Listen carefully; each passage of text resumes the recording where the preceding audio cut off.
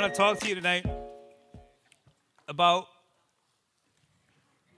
the most powerful tool that God has given us to experience Him, which is prayer. God speaks through the Bible. We talked about that last week. This is His words to us. And one of the means of communication He's given us is prayer.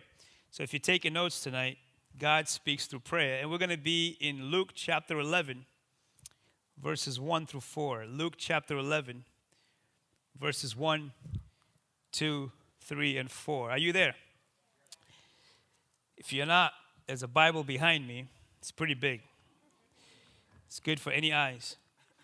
If you can't see that, come to the altar. We might have to lay hands on your eyes. See what Jesus can do. I don't know. Luke 11 says this. Once Jesus was in a certain place praying. As he finished, one of his disciples came to him and said, Lord, teach us to pray, just as John taught his disciples. He's talking about John the Baptist. Jesus said, this is how you should pray. Father, may your name be kept holy. May your kingdom come soon. Give us each day the food we need, and forgive our sins as we forgive those who sin against us. And don't let us yield to temptation. Can you say amen? Can it get more simpler than that? I think sometimes we complicate prayer. But I think Jesus was trying to simplify it for them and simplify it for us. That it's just about communicating with a God who is already there and is for you. Can you say amen? Now, what's interesting is that the disciples asked Jesus, teach us to pray. Now, why is this interesting? Because prayer was not new. Prayer has always been part of their lives, right? If you study humanity, humanity has always prayed to something. We always felt like we need some kind of help from some kind of source, right? And in the Jewish tradition, they always prayed to God, right? From the beginning, they always had a connection with God. And so why would these disciples who were used to praying ask Jesus to teach them how to pray, right? That's the question that I would have when I read the scriptures. It's like, why would someone who was used to praying saying, teach me how to pray, right? And of course, what we've been talking about the few weeks is that the answer is that Jesus had a real encounter with God the Father, and it was so real that his prayer life looked a little bit different than the norm. And so they could recognize, wait a minute, we pray, but you pray different. You know, we want to pray like that, right? In other words, they saw in Jesus a prayer life that was actually fruitful. Because prayer, a lot of times in people's heart and minds, is just a mechanical, religious thing I got to get through. You know, some people don't have the experience in prayer. They just have the practice of prayer. There's a difference between the practice of prayer and the experience of prayer. Right? Like some people play basketball well on NBA 2K. But some people can't play basketball in real time, in real life. Right? You know what I'm saying? Like some people are experts in video games, but some people are experts in real life. And so there's a difference there between the mechanics of prayer and the experience of prayer. Are you tracking so far? Right? So to experience God through prayer is not just a religious activity. It's not just, I got to say these things and believe that somehow they made a difference. If you're taking notes tonight, prayer is a relationship interaction between two living beings. Prayer is a relationship interaction between two living beings. Like, I'm a living being, so is God. Right? So I'm not talking to some, non-living person out there, hoping and wishing that is making a difference. I'm not scratching a ticket and hoping to win. It's a two-way communication. right? It's a living God that I'm speaking to. And it's a living God that speaks back to me if I'm praying the right way. Are you following? So if you're taking notes tonight, prayer is actually one of the greatest indicator of your relationship with God. That's good. Let me say that again. Prayer is one of the best indication of how healthy your relationship is with the Lord. Because in any given relationship, communication is the most key thing. Show me a couple who communicates, I'll show you a couple that's going to make it. Show me a couple who doesn't communicate, I'll show you a couple that's in trouble. Right? Because communication is the most key thing to any healthy relationship that you will ever have. And I mean on any level, not just couples, but I mean like between a boss and an employee, between kids and their parents, like any given relationship that's healthy, it's a two-way street. It can't just be one way. Right? Usually if it's one way, sooner or later, something is going to happen to hinder that relationship, right? Any healthy relationship needs communication. Communication is essential to a relationship. Christianity is a relationship between us and our Heavenly Father, right? It's not a series of do's and don'ts. It's not just, I go to a place to punch my ticket to, appease my conscience. That's religion. Christianity is actually a relationship. It's a thriving relationship. It's a growing relationship, right? It's a vital relationship. Like there's life in it. Can you say amen? Amen? So when Jesus says to them, pray like this, Jesus was actually trying to help them understand, listen, this is a relationship. I just want to lay down for you some key ingredients of a relationship. In other words, when he said pray like this, he wasn't saying just keep repeating these words. Now, you can if you want to, but if you want a real relationship, you don't keep going to your wife and keep saying the same exact things over and over again because you sound more like a robot than you are a person. What he was saying is, no, hey, I want to give you a template for how you should communicate with this living being. Like, I want to give you some things that he actually cares about. Like, I want to give you, almost like he's saying, like, let me give you the heart of this God that you're praying to. That's awesome. Let me show you his heart for you. And his heart that he wants for every single person that approaches him. So he says, pray like this. He's saying, again, if you're taking notes, here are some key ingredients. Right? You're going to make a meal. Here's some key ingredients of a great meal called prayer that you can walk away feeling full from having this meal. Can you say amen? So he says, pray like this. And notice how the prayer starts. He says, pray like this. He said, this is how you should pray. Father. I love that, right? Why? Because once again, what's he doing? He is once again making sure that we know it's a relationship. Yeah. Right? He didn't say, ask for things. He said, Father. Right? In other words, acknowledge who you're talking to. First of all, you're talking to a dad. Right? A few weeks ago, we talked about how sometimes in order for us to have a thriving relationship with God, we have to know the difference between our earthly father and our heavenly father. Yeah. Right? Because a lot of times when we say father for some people, that's not that great. Because your earthly father wasn't that great. But we're talking about your heavenly father here. Yeah. Right? We're talking about the father of the universe that you're talking to. Right? So the first thing we have to understand that this is not an impersonal being in the sky. Right? This is a loving God who is best known as a father. In other words, he's saying father, someone who loves you and someone who is for you. So important to establish that because if you're going to go pray to someone, you better know that this person is for you. That's right. Right? Because a lot of times people has had all the wrong ideas of God. Why? Because first of all, they're earthly father and because of earthly religion.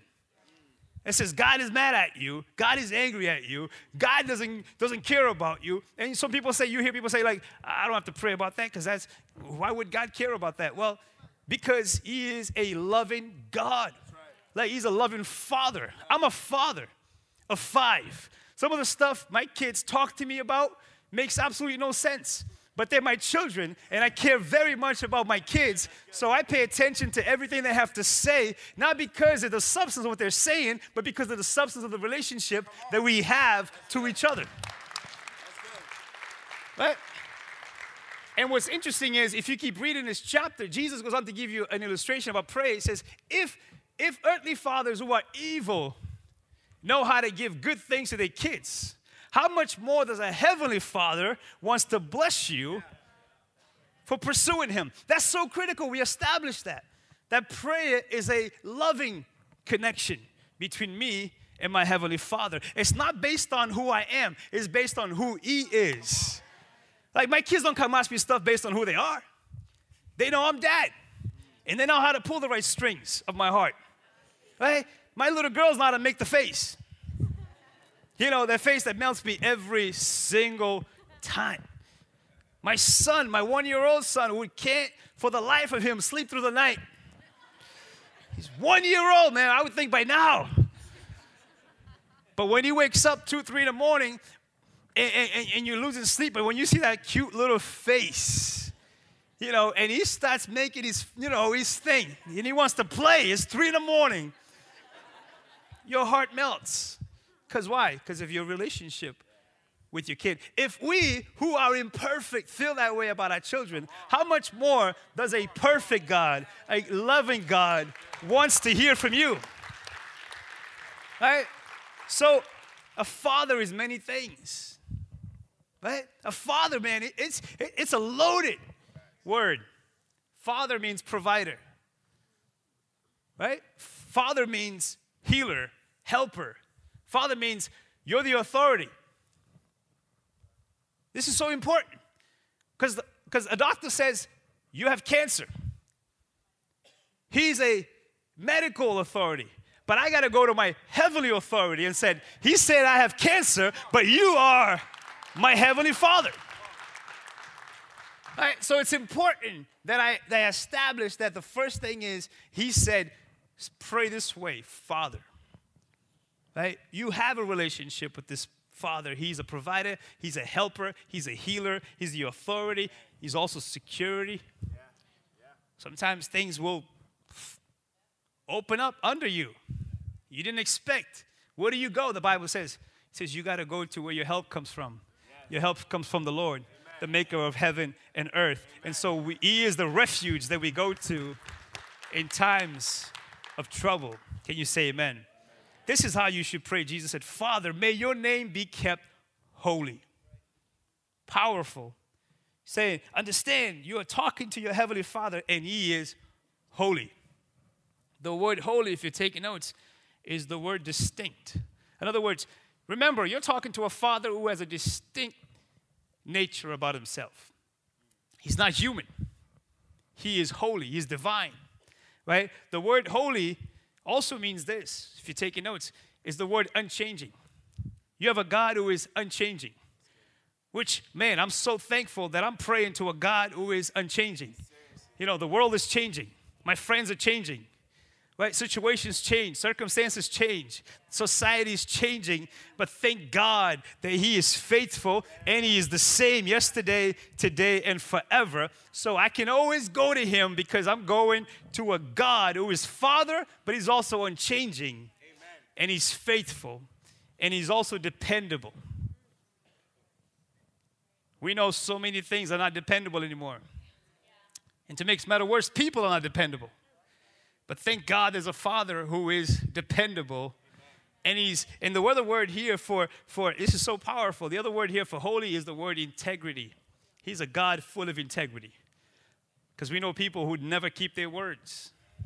Sometimes I don't keep my word. Hello, somebody. Don't look at me like I'm weird. Look at yourself for a second. So Jesus is saying he is Father, but he's holy. In other words, the first main ingredient of prayer is worship. I'm coming to a God that has my reverence, has my focus, has my respect. Why do we start every service with worship music? It's to take the eyes off of us, to put it on him. The goal is that all week long, you know, I've had many different experiences, encounters and stuff, and it gets on me sometimes that I need to stop and start my week by putting my eyes on Him and focus on Him, on His authority, on His will, on His purpose, on who He is, not who I am or how my week was. I need to focus on Him. That's why that's the number one thing when it comes to prayer. I have to understand He is a loving Father, and He was worthy of all my worship. I can't worship my job. I can't worship my family. I can't worship my kids. All that stuff is fickle. It comes and goes. It's up and down. But God is never changing. He's always dependable. He's always focused. So I got to come to God as the object of my worship. Because worship is not just music. Worship is a lifestyle. Worship says, this is where I turn to. In the Old Testament, prophets would never give a word of God without worship first. Sometimes the kings would say, what decision should we make? They're like, did you worship yet? Did you go to God first? Did you know that worship is a form of prayer? Right? It's not just singing songs. You're making declarations. You're making affirmations sometimes. And you're prophesying sometimes as you worship. Worship takes your eyes off of you and puts it on God. Worship takes your eyes off your problems. I don't know if you notice sometimes in worship, the things that you came in carrying begins to reduce in magnitude because you understand now I'm in the presence of something greater and bigger than my problem, my situation. I'm in the presence of God Himself. And I've told you this many times, you can turn your car into a worship service. And just put on that music and sing your heart out. You're the worship leader of your soul.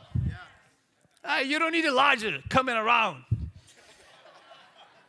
You need you to enter the presence of God. By the way, we have an amazing worship leaders.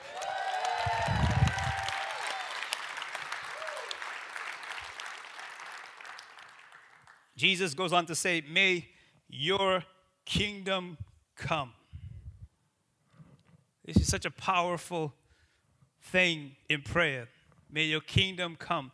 If you're taking notes, it's interesting that the concept here of prayer is God works where He is invited to work.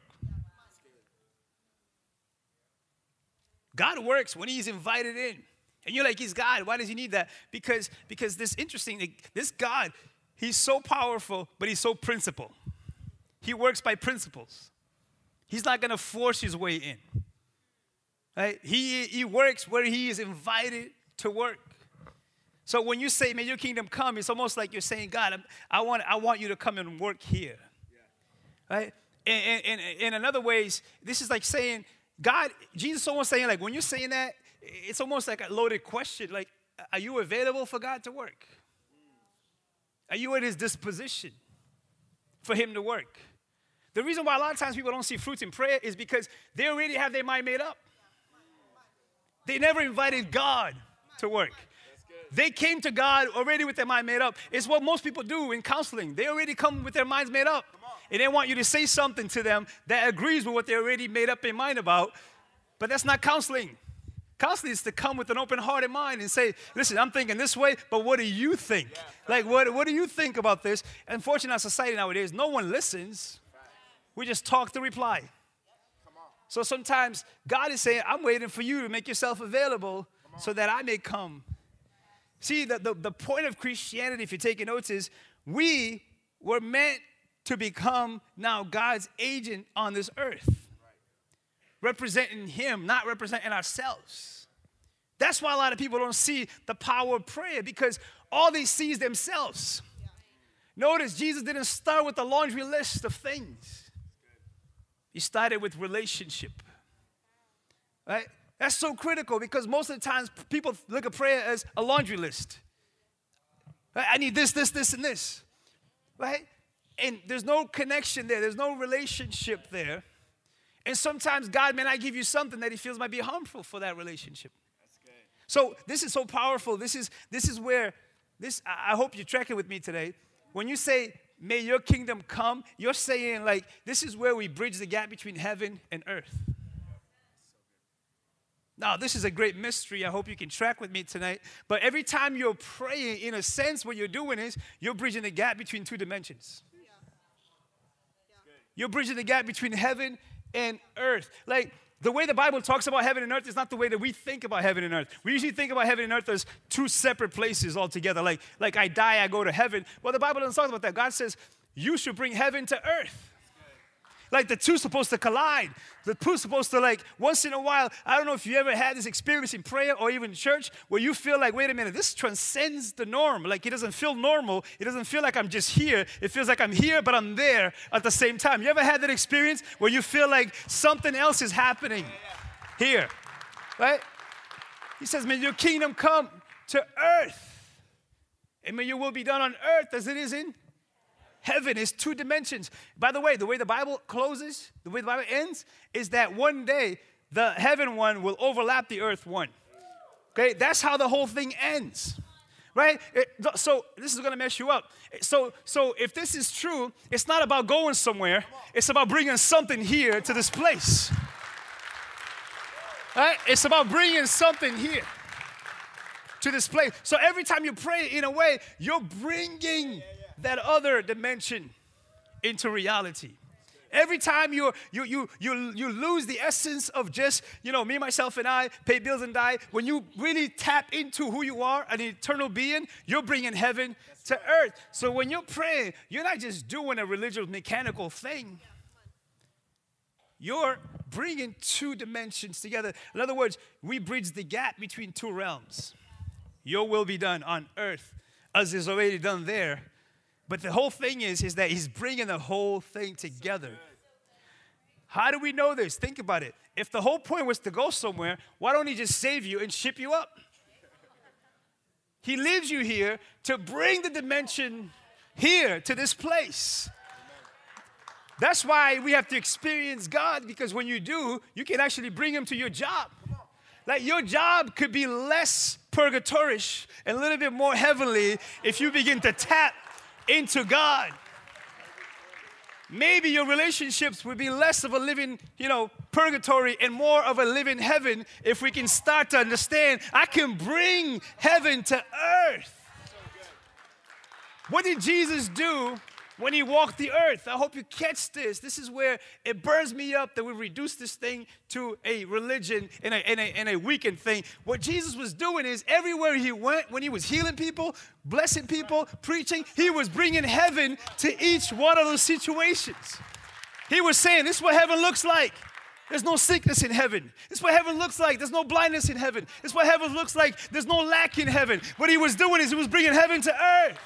Pockets of it here and there. Why do you think he has local churches in every city? He's trying to say, let's bring little pockets of heaven all over the place. Let's put heaven where you are. That's the goal. That's the goal of Christianity. Let's not reduce this thing to a religion. You can bring heaven to your situation. The two will collide. There's a tension there. Right? But God says, no, I want you to pray like it is in heaven. And what is the kingdom of heaven? It's talking about the kingdom of joy, peace, patience, kindness, provision, miracles, breakthroughs. Yeah.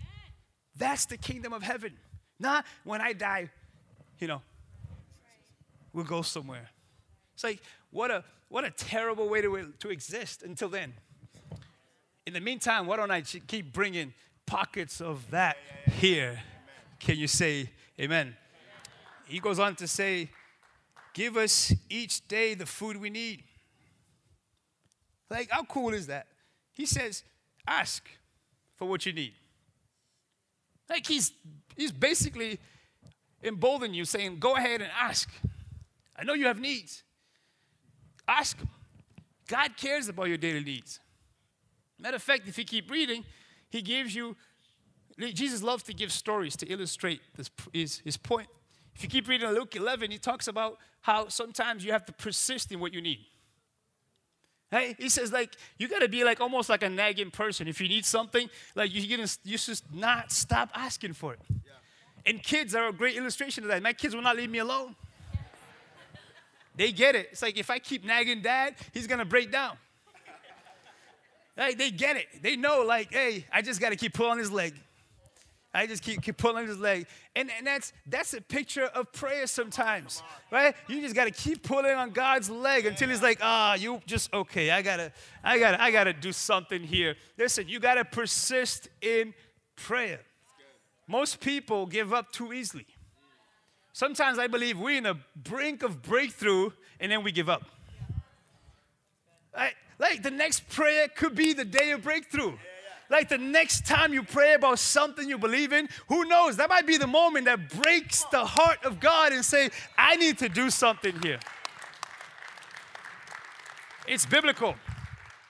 There was a woman who told Jesus, hey, my daughter is sick and I need you to heal her. And Jesus tested her faith and said, I got things to do. I got a place to go. She goes, no, but I'll take anything. She's like, I'll take the crumbs off your table. Like, she understood. Like, no, I know who I'm talking to. Right? Like some people are too proud to beg. When it comes to God, man, don't be too proud to beg. Say, I'll take the crumbs off your table. Like, whatever you got to give me. And you know what Jesus said about this woman?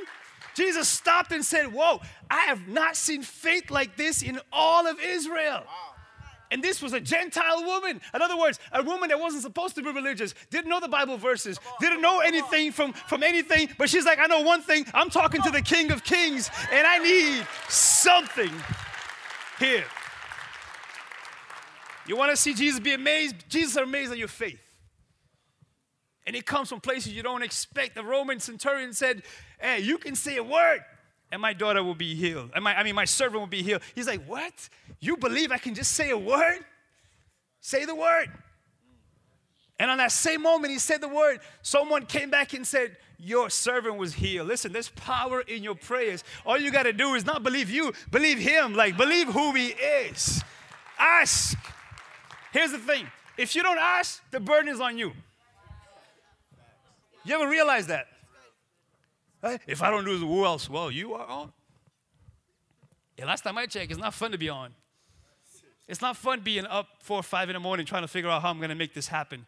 As opposed to say, God, I'm going to give this to you because I need to sleep.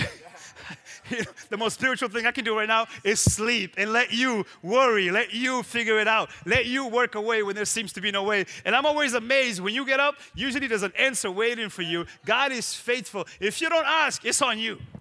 Tell your neighbor, man, why are you tight? Stop being tight. It's on him, not on you. He goes on. He says, forgive our sins.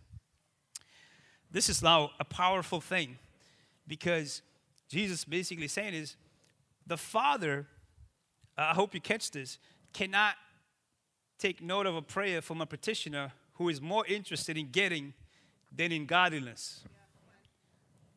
Did you catch that? The Father is more concerned with you becoming like him than just him giving you stuff. So he says, forgive us our sins. Why? The only thing that can separate you from the love of God is your sins. It's the only thing that keeps the harmony out of sync. He's a loving God. He'll come after the 99. He'll leave the 99 and come after you. But once he rescues you, he says, now go and sin no more.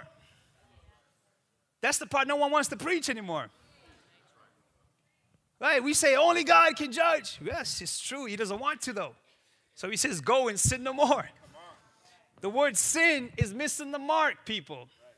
He's saying, forgive me for the times that I missed the mark. This is a daily inventory. This is a daily thing. Because I'm not perfect like him, and so I miss the mark a lot. But here's the thing, I believe this. The more I seek him and the more I find his will and his heart and his forgiveness, the less and less I begin to miss the mark.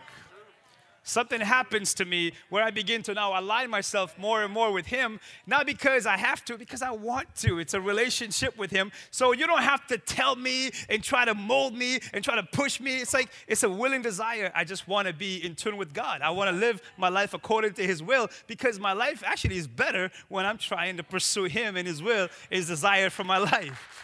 That's the reality, right? Sin hinders my walk with him. I can't see him straight.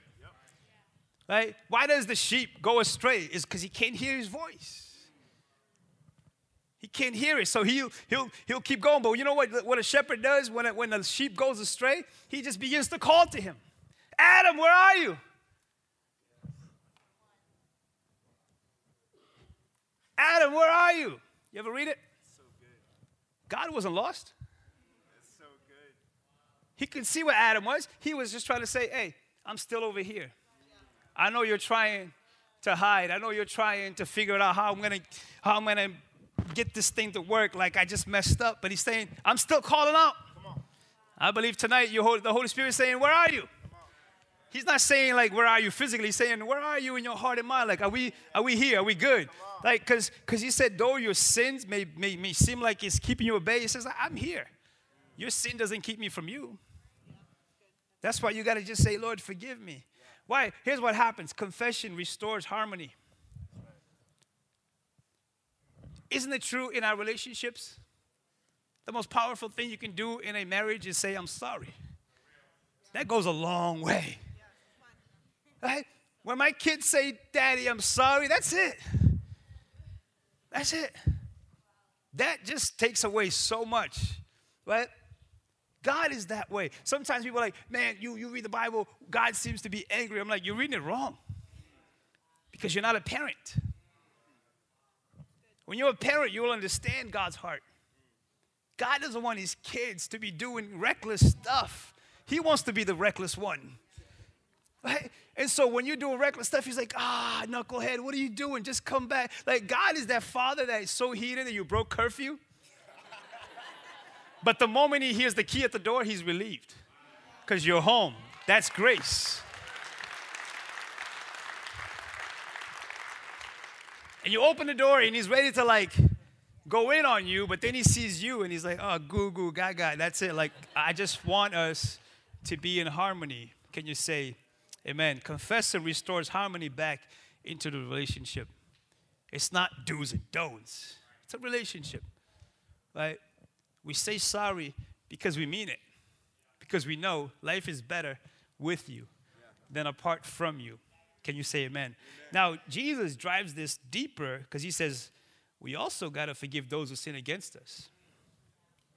Now, this is very heavy because preacher Jack Hayford says this about this. He says, Jesus prohibits a vertical approach to God that neglects a horizontal approach to people. Now, I hope you catch this. He's saying, like, if you don't forgive others, it's not God blocking your prayers, it's you. Because every person is made in the same image of God that you are made in. And every person misses the mark like you missed the mark. Right? That's why Jesus says that you should never condemn others. Is not saying like there's not a time for accountability. What he's saying is when you condemn others, you're condemning the image of God in them. And God doesn't do that to you. Why would you do that to somebody else?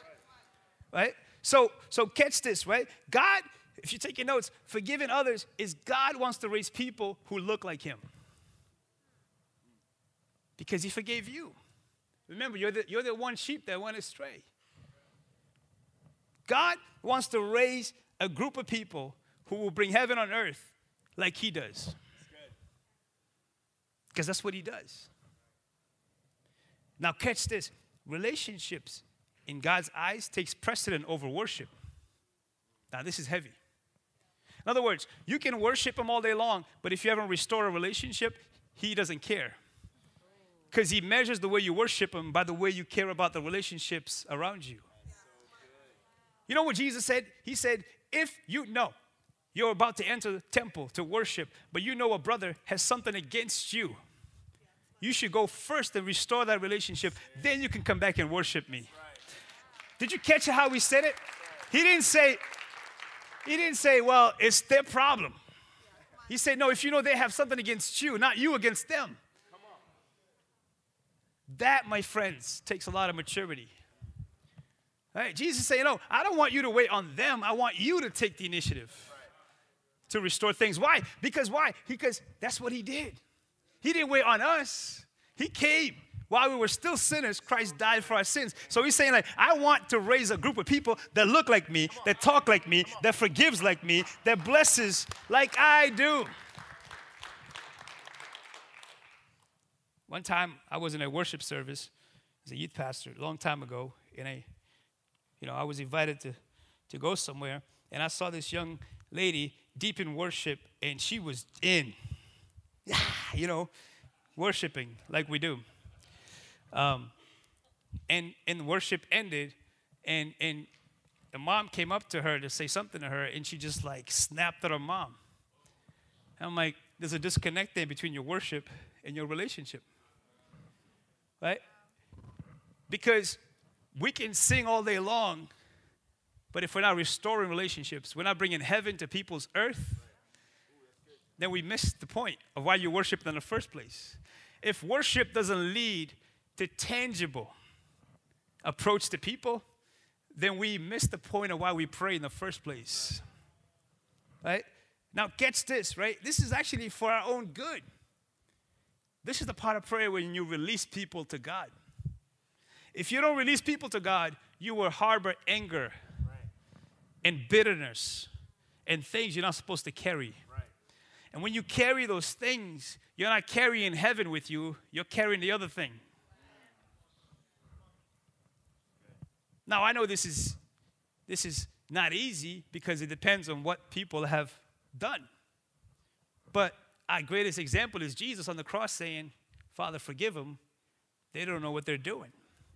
He's saying, I want you to have that same flow of grace in you as I have for you.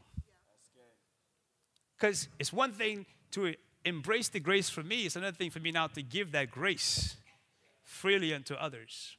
Jesus illustrated this point again when he talked about a guy that owed a king thousands of dollars. And the king forgave him. And on the way home, he saw a guy that owed him $20, and he almost choked the guy out of life. And Jesus said, that's what we do. The Father forgives us for countless stuff, but we have a hard time forgiving that person for a little thing. He says, that's not the people of God. We're supposed to forgive like God forgives. Amen. Can you say amen? You see, I'm not sure if you caught on yet, but this is what it means to experience God. Like in praying and in forgiving people, you are experiencing God. That's the experience. I hope you caught this. The goal is not to pray to experience God. The goal is to pray because prayer is experiencing God. Like I hope you're tracking here, right? The whole point is that as I'm praying, I'm experiencing God. I'm not waiting to experience God. I'm experiencing God as I'm praying, and then when I come out of prayer, there's always a direct command of what I need to do. Right. And don't let us yield to temptation. This is what we call progress. There's always room for growth. This is where I am as honest as possible with myself and with God to say, there are some things that I still am prone to. There are some things that behind the scenes still has a hold on me. And I don't want them to have a hold on me. I want you to have a hold on them. Right? And so this is where I am brutally honest and say, Lord, there are some past strongholds, habits, thought patterns from the past. And this is where I need to evict everything that encroaches my progress. Everything that hinders me from becoming fully the human that you created me to be. I don't have time to make excuses in your presence. I don't have time to justify my sins. I need to just be real, Lord. I just need to say, Lord, there are some things I need to surrender to you, and some things I need to surrender every single day until it loses the power and the essence that it has in my life. This is where I submit and I surrender to the Lord. I submit and I surrender to the Lord because I know what makes me prone to wonder. You have to be honest with the Lord. You have to be real if you want freedom. Freedom never comes to those who are still masking things. You have to be real. You have to call it like it is. He already knows it. He wants you to own it. Because he knows when you own it, I can set you free. Right? And so this is a template that Jesus is saying. These are the things that you should bring to God on a day-to-day basis. Right? And you don't have to necessarily follow this thing line for line, but if you understand that he's Father and you begin to worship him, then these other things will begin to fall into place, will begin to align themselves. Now, the last part of this, as I end, you guys can come up, is this. Now, there's a part of prayer that's so critical. If you're going to hear God, you have to learn to listen. Right? Because a lot of people miss it. They'll come, they'll say a lot of things, and they don't listen. Right? Some of the best counseling sessions I have are those. People just come, and they tell me everything. I never got to talk. But they're like, thank you, Pastor, for listening. It's like, you're welcome. But maybe if we leave room for the Holy Spirit, we might be able to get some things done. This is why every week I try to tell you, don't be in a rush to leave church. God might want to say something back. God might want to say something back. God might want to line up your week.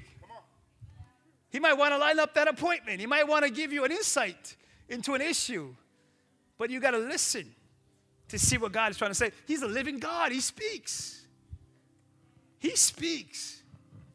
Right? And so we need to have the heart that Samuel had. He said, speak, Lord, I'm listening. Speak, Lord, I'm listening. Now, this takes work. You know why it takes work? Because we are so agitated. We're busybodies. I told you about, the whole thing about being busy. It's not a good thing. Because Jesus, the Savior of the world, had time to pray. How did we start this chapter? He said, Jesus came out of prayer. Sometimes Jesus would pray all night. All night, seeking God. Here's the Son of God, seeking God all night. Maybe I need to learn to practice the presence of God. There's a great little book called Practice the Presence of God by Brother Lawrence. This man, he was a monk a long time ago, 4th century monk. He said, God is everywhere. He says, I could be doing the dishes and practice the presence of God. I could invite God into this moment where I'm washing dishes. Sometimes washing dishes is the most spiritual thing you'll do all day. Just sit there and say, God, I'm right here. Speak to me. Wash over me as I wash over these dishes. Have your way with me. See, the goal of this experience God thing is that anyone can experience God. It's not some elite spiritual people that can experience God. Sometimes the elite spiritual people will miss God because they're too elite. It's for everybody who would be willing to say, God, speak to me, I'm listening. The more I listen, though, the more he calls me to do some things. And the more I obey, the more he unlocks revelations. Because God doesn't want to waste his revelation if you're not going to do anything with it. Right? So he gives you something. He trusts you with something. He's like, now act on that, and I want to trust you with more. That's what prayer is. It grows. Anyone can hear from God. Right? So practically, I just leave you with this tonight. Listen, have a time and a place to seek God. God is everywhere, but there's something powerful about you setting up a place. You say, this is where we meet. This is our special place. You know why? Because the power of repetition, as we talked about. When I go somewhere and I designate that area, this is, in the Old Testament, they used to call them the altars of God. They would set up an altar and say, this is where God is. This is where I meet with him. And I worship because when I worship, I'm taking the eyes off of me. I'm putting it on him. And then I begin to say what I need to say. Or sometimes I need to just listen. There's no really formula. It's about just learning to just be in his presence. Sometimes prayer is literally just listening. It's meditating. It's taking a verse and saying, Lord, how does this verse apply to my life? Right? There's no really 1, 2, 3 step. It's just about, listen, I'm in the presence of my Heavenly Father. And he's for me. If I sit here long enough, he's going to download some things in my life. Would you stand with me? I want to pray for you tonight.